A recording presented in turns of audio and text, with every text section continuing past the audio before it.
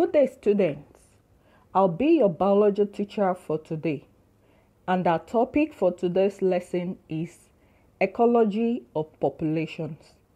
By the end of the lesson, you will be able to state what you understand by the term succession, distinguish between primary and secondary succession, describe the series of changes which often culminate in a stable ecosystem, discover a definite sequence of plant colonization, describe the characteristics of a stable community and recognize the climax of succession, define the term overcrowding, state factors that may cause overcrowding, state the effects of overcrowding, state measures adopted in nature to avoid overcrowding.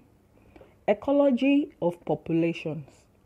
Changes occur in plant and animal populations of a habitat, which could be seasonal changes, which are part of a cycle that is repeated every year, or could be long-term changes which are non-cyclic.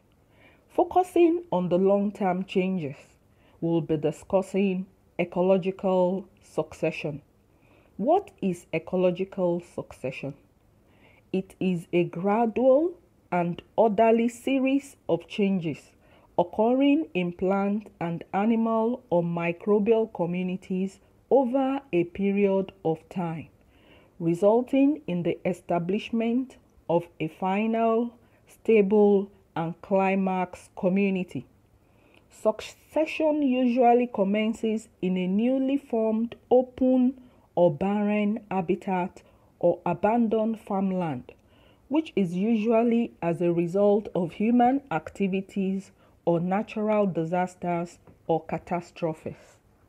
The first living organisms on a bare plot of land are the pioneers. Example, algae, mosses, lichens. As the pioneers live and die, they add nutrients to the soil. This creates conditions that are more favorable to other plants and lower animals. Example, ferns, herbs, insects, worms, which could not live there before.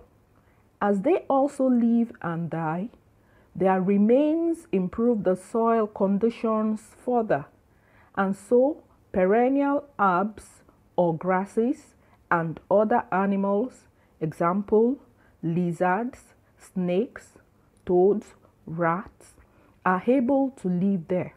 Subsequently, a point is reached at which the soil can support the growth of taller trees and higher animals. Example, birds, various mammals.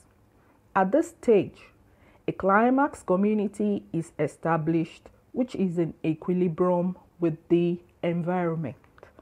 The initial pace of a succession is rapid, but it gradually slows down until a final or stable or climax community is reached. What is a climax community? It is an ecological community in which populations of plants or animals remain stable and exist in balance with each other and their environment. It is the final stage of succession. Types of climax communities: edaphic, biotic, fire, topographic, climatic communities.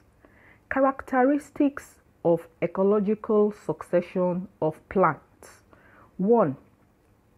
Ecological succession of plants takes place in a newly formed open habitat, barren area or land. 2.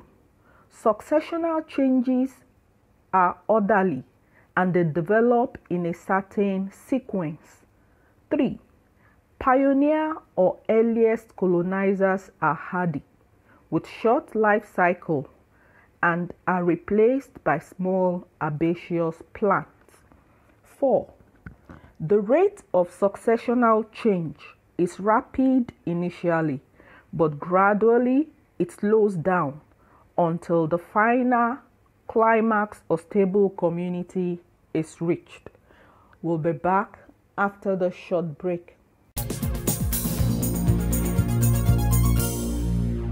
You're welcome back, students. We will continue from where we stopped. 5. The number of cereal communities depends on minor differences in edaphic, topographic, or other local conditions. 6.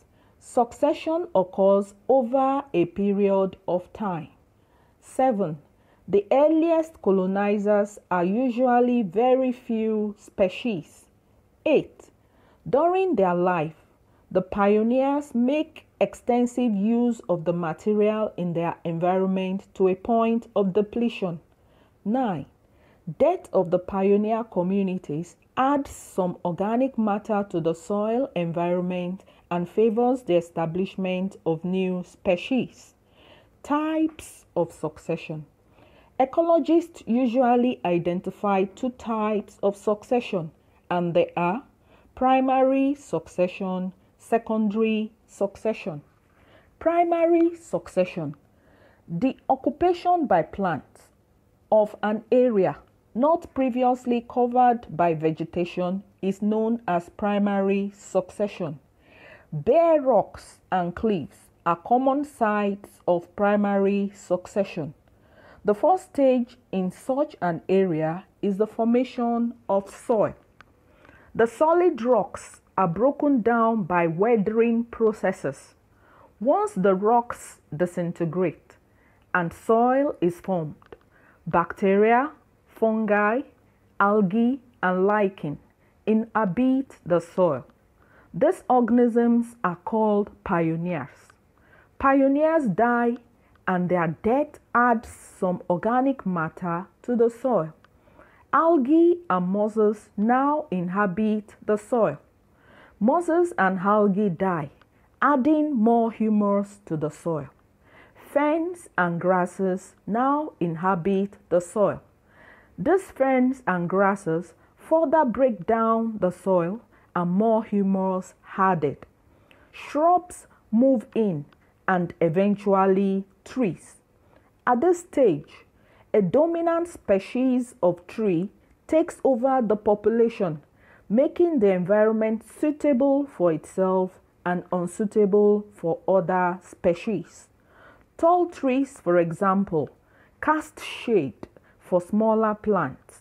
Those plants which are shade-loving thrive well, while those that do not like shade die off.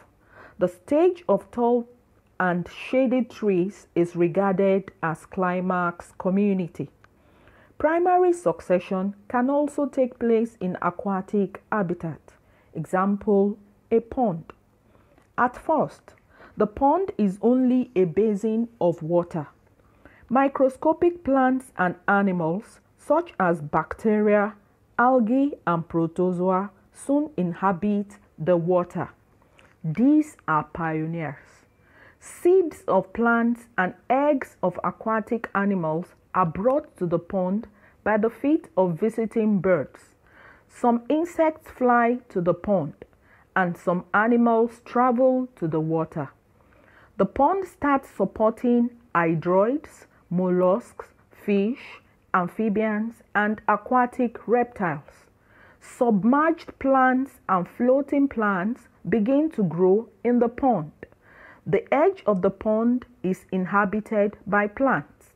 This is the submerged and floating vegetation stage. The death of some plants and animals starts building up organic matter in the bottom of the pond and around the edges of the pond. The pond now gets smaller and shallower. Terrestrial plants begin to grow towards the center of the pond as organic matter builds up. Various mammals and birds visit the edges of the pond. This is the temporary pond stage. Finally, the whole pond is filled with organic matter. Shrubs and trees appear, and eventually a forest stage, climax stage, is reached.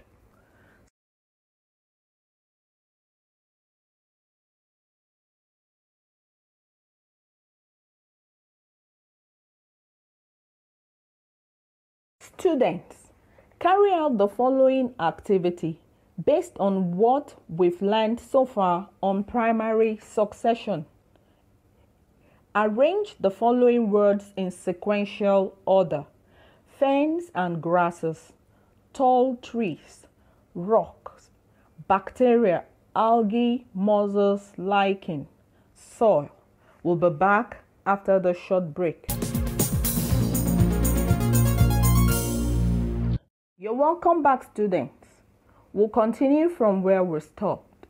Secondary succession. Secondary succession occurs when a community develops in a habitat from which another community had previously been removed. Example, a cultivated savanna, forest, or an abandoned farmland. Secondary succession is usually faster than primary succession because some organisms or their reproductive parts, example, seeds, spores, storage organs, or larvae, are already present in the soil, provided the soil is not removed completely. The following is an example of secondary succession by stages. 1. A stable deciduous forest community. 2. A disturbance such as wildfire destroys the forest. 3. The fire burns the forest to the ground. 4. The fire leaves behind empty but not destroyed soil. 5. Grasses and other herbaceous plants grow back first. 6. Small bushes and trees begin to colonize the area. 7. Fast-growing evergreen trees develop to their fullest, while shade-tolerant trees develop in the understory. 8. The short-lived and shade-tolerant evergreen trees die as the larger deciduous trees overtop them. The ecosystem is now back to a similar stage to where it began. Characteristics of a stable community. 1. The vegetation of the climax community will have high ecological amplitude. 2. They possess high tolerance towards the environmental conditions. 3. They show rich diversity in species composition. 4. The species composition remains constant for many years. 5. The community possesses a complex food chain system. Relationship between competition and succession. Competition is a biological interaction or struggle between organisms of the same species, intraspecific, or different species, interspecific, for the same resources of food, water, space, light, suitable temperature or warmth, mates, soil, which are in limited or in scarce supply. Competition speeds up succession. No competition, no succession, while succession provides basis for competition. Overcrowding.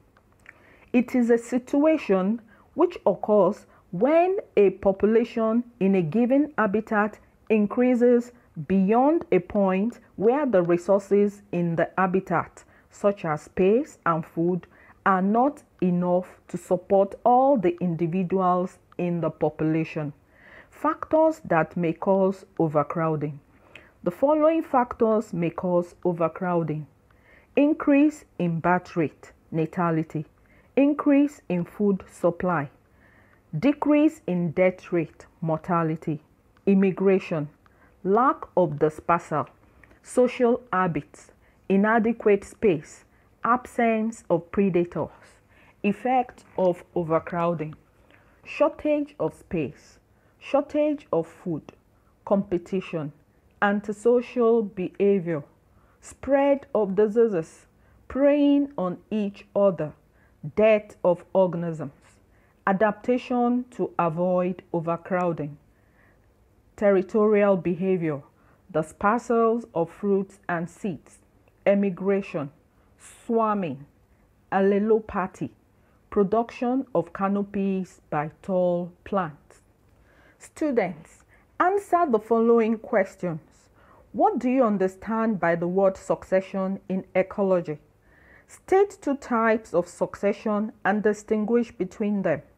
Describe the characteristics of ecological succession in plants. What is a climax community? What is overcrowding? References: Senior Secondary School Certificate Examination, Past Questions and Answers for WAEC. 2. www.britannica.com. Bye bye, students.